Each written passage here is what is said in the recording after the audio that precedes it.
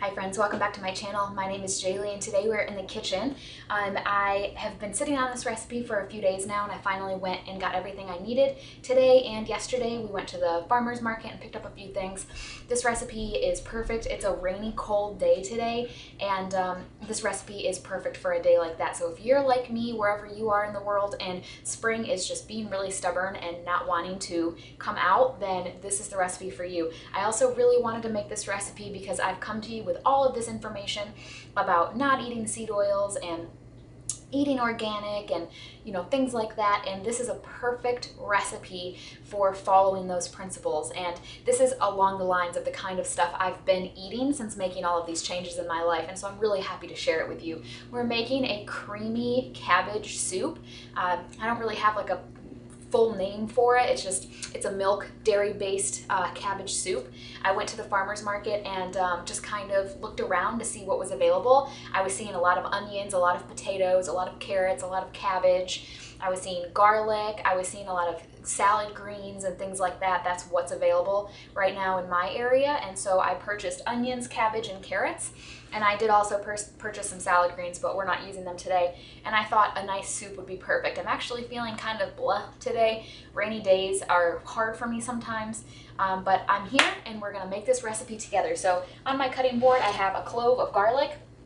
I've got an onion, a small head of cabbage, and a carrot. We're gonna go ahead and cut these things up. Normally with a soup, I would probably grate a carrot, but my grater is in the dishwasher that's currently running, so I'm just gonna go ahead and cut it into, I'll probably do like half coins maybe. I actually ended up cutting each coin into quarters, and I think that'll be perfect for a soup. I'm gonna go ahead and chop up this onion now. I also have a veggie scrap bowl here. I'm not going to use this entire onion. I'm only going to use half of the onion. However, I'm sorry if you can hear my dishwasher. Later in the week, I am going to use, because I'm also only using half this head of cabbage, and I have another cabbage recipe that I will be making later in the week. And so I'm going to still chop everything up today since I'm here and I'm doing it. Why not do it all? And I will just set it aside, probably put it in a Tupperware container and put it in the fridge until I am ready for it later in the week. Now for this soup, you could put whatever you want in it, and I stress that as often as I can on this channel because I really want you to be creative and cook to you and your family's own personal tastes. So you could add celery, you could add sweet potato or squash, you could add spinach. I'm actually, spinach would be a really good one. I'm one of those weirdos. I don't like cooked spinach. I like fresh, crisp spinach in a salad, or I put spinach in my daily smoothie, but it's like obliterated, obviously, in the blender. And so the color is there, but there's no, shape that I can make out. And that's about it. I do not like soggy spinach in a soup, but if that's your thing, that would be a wonderful addition to a recipe like this. You could even add in zucchini if you wanted to. Honestly, anything, whatever you want to add. It's just a soup, so you could add any of those things. But now's the time because we are going to actually be sauteing these veggies in my skillet. Well, actually, you know what? I'm gonna make this in my cast iron Dutch oven, and I think I'm probably just gonna go ahead and saute everything in there because next, after that, we'll be adding broth, and I can just go ahead and do it all in one Dutch oven, my one Dutch oven, instead of using a separate pan for that. I think that's probably what we'll do. And that'll be good because we can use the broth to get up any little stuck-on bits from the bottom of the Dutch oven, and that'll be lovely. Okay, so this is all good to go. Let me move it over here a little bit, make some room. And I will cut up the other half of this onion, but I'll do it in a second. I want to get this going. So this is actually my very first time cooking with a head of cabbage. I have this habit of always taking the outer layer off. I do it with everything I buy from the store. And I'm even going to do it from farmer's market because I don't know who touched this. So I'm just going to go for it. All right, I'm just going to cut this right down the center here. And we're going to set this other half aside for later in the week. And this is what it looks like on the inside. And I'm just gonna go through and slice it up.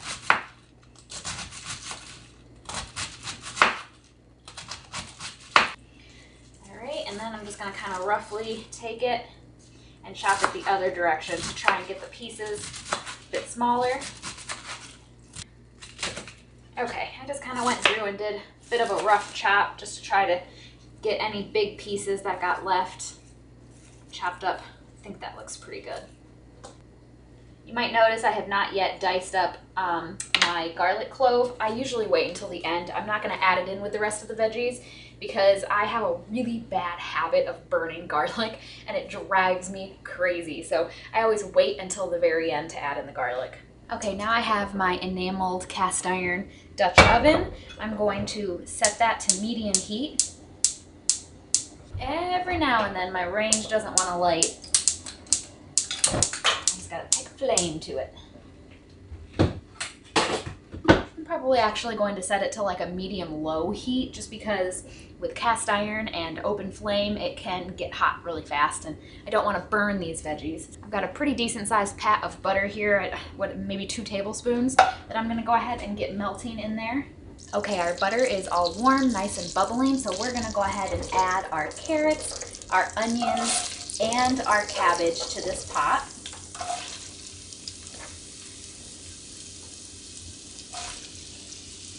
Remember that what we are making here is a soup, so I'm going to go ahead and generously salt and pepper our vegetables now, and I won't be adding any more salt, and I won't be salting the end product either unless I feel it really, really needs it.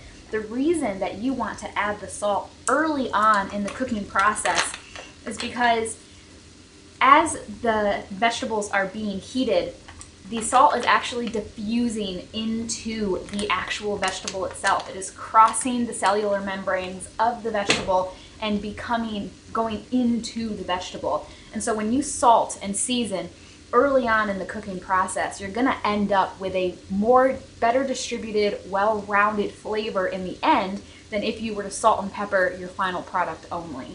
So we're gonna go ahead and keep an eye on this and keep it moving because I don't want any of this to burn or brown too much. Oh, it already smells good and it's only been a minute. You want to try to get all of the vegetables coated with the butter. While this is working, I'll go ahead and mince up my clove of garlic here.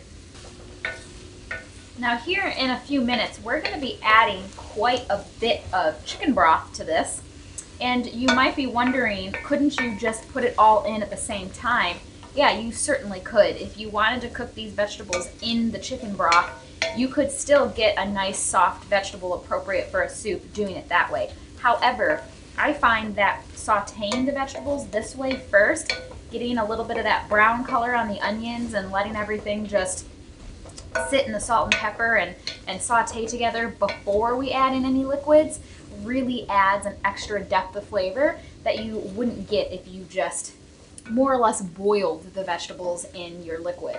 And Tom and I do not like bland, flavorless soups. To me, there's really no point in eating a soup if it's just going to be bland and flavorless. So anything I can do to get a little bit of extra flavor in there, I'm going to go that extra step. I'm going to go ahead and add in my garlic now. You could add more garlic if you want. I'm running pretty low, so I'm just going to sacrifice 1 clove. Now would also be a good time to add in whatever herbs you're planning on using. You could use thyme. Thyme would be a really good one in this recipe. I would probably go for rosemary, but I'm biased and I just absolutely love rosemary. However, my rosemary is already outside and it is raining and I don't feel like going out there.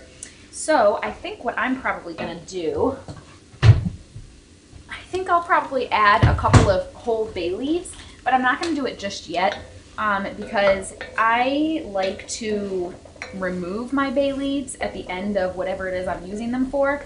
And if I put it in here now, because there's not really that much liquid, there's too good of a chance that they get like broken up in here. So I'm going to wait until I have my chicken broth in here and then I'll add the bay leaves.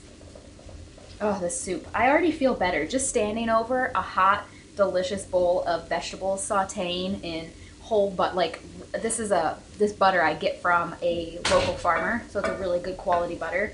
With the salt and the pepper, it smells so good. I definitely have to pick up the pace here because we have to leave in about 20 minutes to go to my niece's birthday dinner. Happy birthday, Ella. And we're almost done though, won't be much longer. So I think at this point, these have been sauteing for a few minutes. I think I'm probably gonna go ahead and add in my broth. Now I recommend either a chicken broth or a vegetable broth. I pretty much don't ever use vegetable broth because I make all of my own broth now. And so I have chicken broth in the fridge that I just made fresh, I think it was about 5 days ago.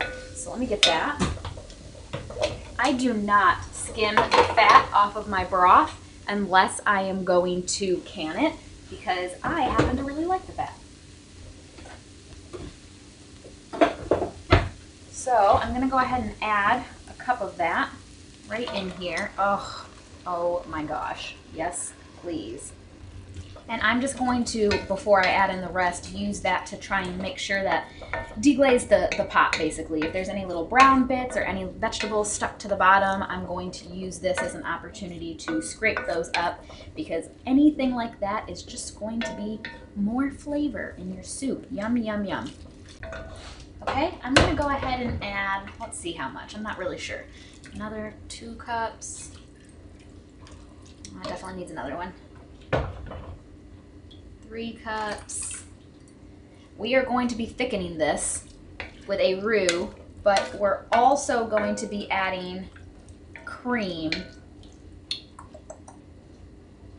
I think I want to add maybe another ½ a cup.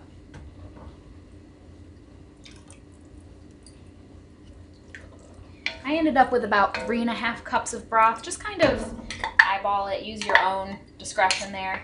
3 to 4 cups, somewhere in there. So this is the point where I want to add in my bay leaves. I think I'll do 3. Okay, I am going to set this, get those leaves in there. I'm gonna set this on the back burner. Turn that one on. I'm just gonna turn that on kind of just a step above low and let that, put the lid on it loosely, let that just kind of sit and simmer. I'm gonna get my cast iron skillet out. Okay. Next, I want to get a healthy amount of butter. This is probably 3 to 4 tablespoons, I'd say. And I wanna get that melting in my skillet. I always use my whisk when I'm making a roux. I find whisks are way more useful for making sure that you have a nice smooth roux without any clumps. Okay, to this butter, I'm gonna add 1/4 a cup of all-purpose flour, and I'm going to whisk this in.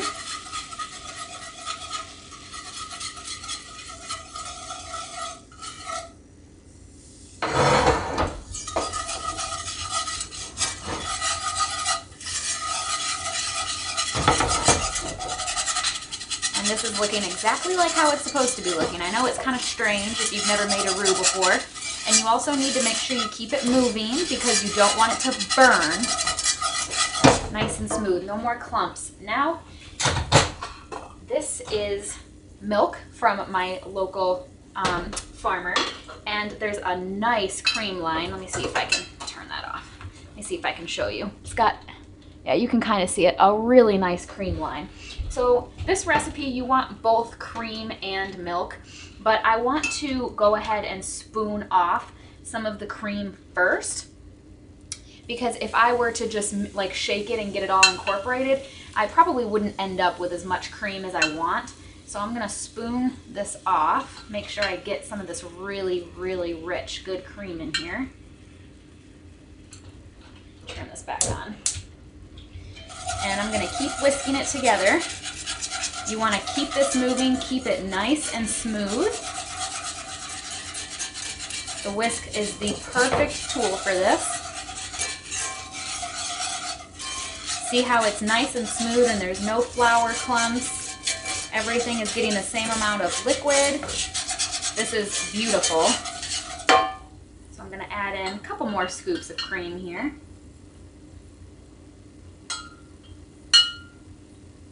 Now, of course, if you don't have raw milk like me, with a cream line, then you can just buy half and half, or you can use heavy whipping cream and milk, whatever you want to do. That's fine.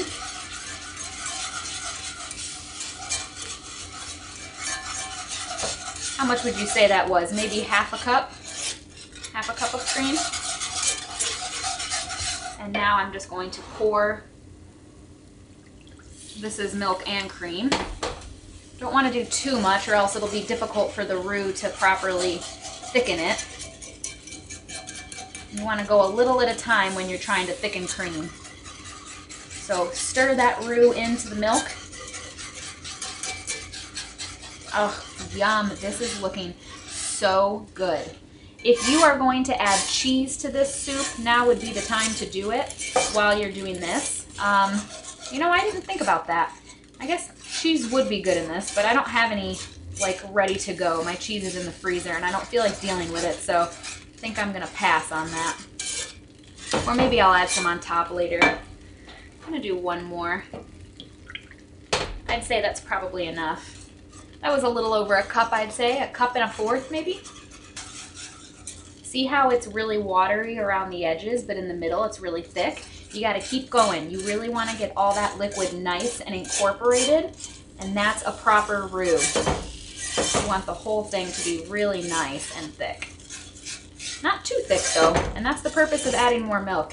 Even here, I think I could probably stand to add a little bit more. Don't want it to be too thick. Yeah, I think that was a good call. Ooh, nice little brown bit right there. That's tasty. I'm gonna go ahead and move the skillet to the side over here. And I want to get my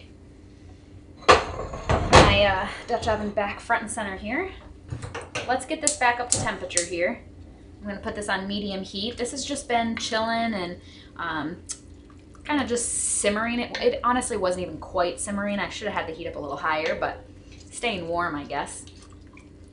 It's looking really, really good. My bay leaves are still in here. I'm gonna leave them for now. They're fine. I wanna see how my carrots are doing. I wonder if they're soft. I like a good soft carrot in my soup. No, my carrots are still really hard. So you know what I'm gonna do? And this is just personal preference.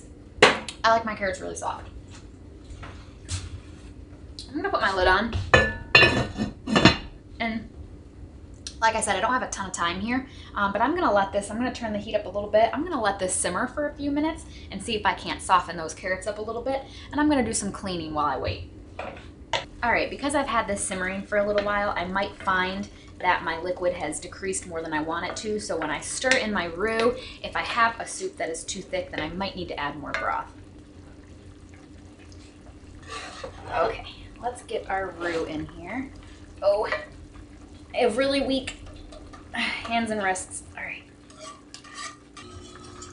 Okay, I'm gonna turn my heat down because this is bubbling away and it doesn't need to. And I'm just gonna whisk in that roux. You want it really, really well incorporated. Oh, yum. Oh my gosh, it smells so good. It looks a little thin to me, so I'm going to let it simmer for a few minutes. Try to get as much of this roux as I can.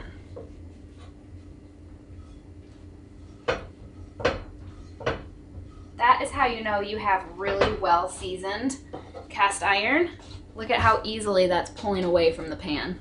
And this is a liquid. I mean, this is not even like, it's not like we're talking about a solid here. This is a liquid and it's coming right off the pan. Love my cast iron. I use my cast iron for everything. I removed my bay leaves. This would also be a fine time to add some cheese if you were planning on adding cheese. You know what? I might, since I have a minute. I have my big box grater in the dishwasher, but I do also have this small handheld one, and I actually really like this one. I use it a lot when I don't feel like getting out the big box one. And here I have a Gruyere cheese. And this was in the fridge. I actually need to use this up, so. This is bubbling up a little bit, so let's see if it's getting any thicker. Oh yeah. Oh, this is perfect. I don't like a soup to be too thin, but you'll find if you have any experience making your own soups, there's a fine line there because soup can get away from you and get really, really too thick pretty easily. I've had that happen. And this is a beautiful consistency. This is definitely like a nice creamy medium consistency soup. So I'm actually going to turn the heat off because it'll thicken up a little bit more as it sits. And I call this done. Let's get a bowl.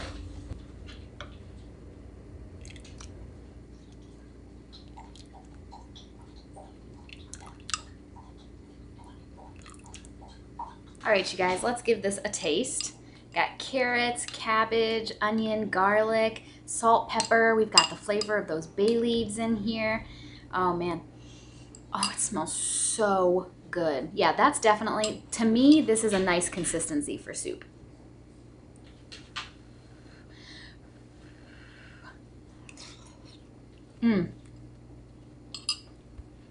Oh my gosh. Oh my gosh. Okay, first of all, those carrots are perfect. Oh, that tastes so good. Wow, that's hot.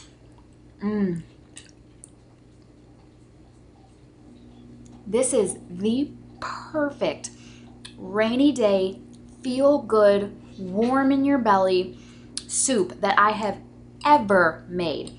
And I just want to recap for you here how incredibly healthy this soup is, because we used all the veggies that I just listed, as well as the raw milk, which even if you don't have a raw milk source, which I urge you to try and find one, and I have a video coming out on that soon. We're going to talk about raw milk, but I urge you to find one. Even if you don't, like if you were to use like a half and half or milk with cream or something like that, milk is still a healthy fat. It's still really good for you. We used the homemade chicken broth. Oh, we had that really good fat in there, so much flavor, no additives, no preservatives. We used the butter that I got from a local farmer. You saw how deep yellow that color was, full of nutrients, another really healthy fat in there. We had the bay leaves and the salt and the pepper. Salt's really good for you. So many different nutrients in this soup. The cheese, that was a raw milk cheese actually that my local grocery store offered. It was one of two options. There weren't many options for raw milk cheese. Yeah, all sorts of good stuff in here. My house smells good. I was really adamant about wanting to film this for you guys for what I said at the beginning of the video. I want you to know that even if you cut out all the processed stuff that you were previously buying from the grocery store, you can still eat very, very, very, very well. This is delicious. This is healthy. It didn't take that long. Honestly, I think we've only been in the kitchen for 30, maybe 45 minutes, and that I'm also filming, which takes a little bit of extra time. You could whip this out in half an hour easy. Delicious. I've got a big pot of soup now for us to eat on for the next few days. And I just want you to know, this is not hard. I've completely cut seed oil out of my diet. It's been 11 or 12 weeks now that I've been doing this, and I don't miss it. I'm eating very well. I feel great. I love all of the new recipes that I've been learning and trying. I've started making a lot of the things that I used to buy from the store, because there are plenty of things that I've just completely cut out of my diet altogether. But slowly but surely, I'm replacing those with homemade versions. Like, I'm making my own Pop-Tarts now. I'm making my own Hot Pockets now. I recently learned how to make my own crackers because crackers are full of stuff from the grocery store, which is just, they're so simple. Why?